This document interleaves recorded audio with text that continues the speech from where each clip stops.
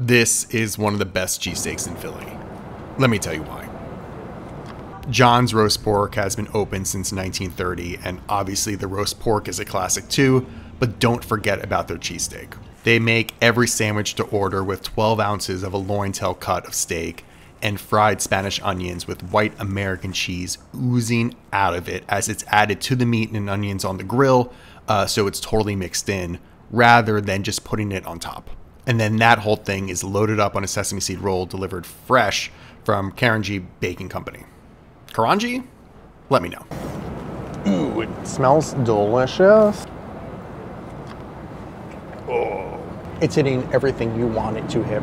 Really nice tender beef, great beef flavor coming through, little bits of onions in there. The bread is really great too, more on the softer side, but still holding the whole thing together. And I love it out here. We're in the middle of nowhere.